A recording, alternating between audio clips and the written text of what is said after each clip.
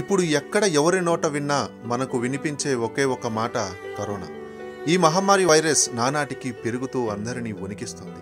చిన్న పెద్ద అనే తేడా లేకుండా సామాన్యుల నుండి వ్యాపారవేత్తలు, రాజకీయ నాయకులు, సినీ రంగం వారు కూడా అందరూ దీని బారిన పడి విలవెల్లాడుతున్నారు.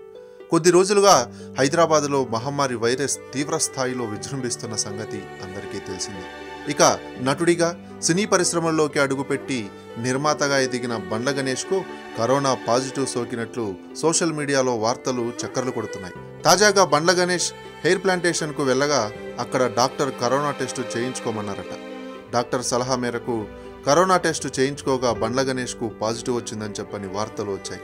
ఈ వార్తలపై కొందరు మీడియా ప్రతినిధులు బండ్ల గణేష్ను సంప్రదించగా ఆయన అవును అని చెప్పని నిర్ధారించడం జరిగింది. ప్రస్తుతం హోమ్ క్వారంటైన్లో ఉన్నానని, 2 రోజుల్లో అపోలో లేదా కాంటినెంటల్ హాస్పిటల్లో ట్రీట్మెంట్ కోసం జాయిన్ అవుతానని చెప్పడం జరిగిందట.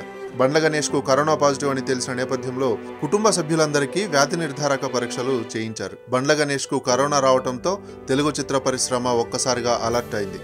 హైదరాబాద్లో ఓ గేటెడ్ కమ్యూనిటీలో నిర్మాత బండ్ల గణేష్ నివాసం ఉంటున్నారు. ఇదే కమ్యూనిటీలో కళామందిర్ కళ్యాణ్, నటుడు నాగశౌర్య కుటుంబం, ఇతర ప్రముఖులు కూడా ఉంటున్నారు. దీంతో ఆయన ఇటీవల ఎవరెవరిని కలిశారు, ప్రైమరీ కాంటాక్ట్ వ్యక్తుల వివరాలను అధికారులు, పోలీసులు సేకరిస్తున్నారు. ప్రముఖ నిర్మాత, నటుడు బండ్ల గణేష్ మహమ్మారి కరోనా వైరస్ బారిన పడ్డారు అని చెప్పని వార్త ప్రస్తుతం ఇండస్ట్రీలో హాట్ టాపిక్ అయింది. ఆయనకు కరోనా పాజిటివ్ అని చెప్పని తాజాగా నిర్వహించినటువంటి వ్యాధి నిర్ధారణ పరీక్షల్లో కూడా తేలింది.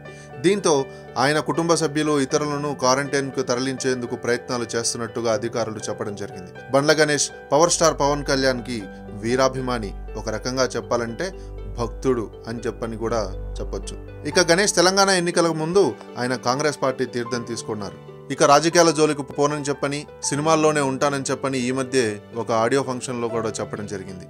సో ఏది ఏమైనా సరే ఇండస్ట్రీ ఒక్కసారిగా ఉలిక్కిపడి అందరూ పలు జాగ్రత్తలు తీసుకోవాలని చెప్పని సూచనలు చేస్తున్నారు.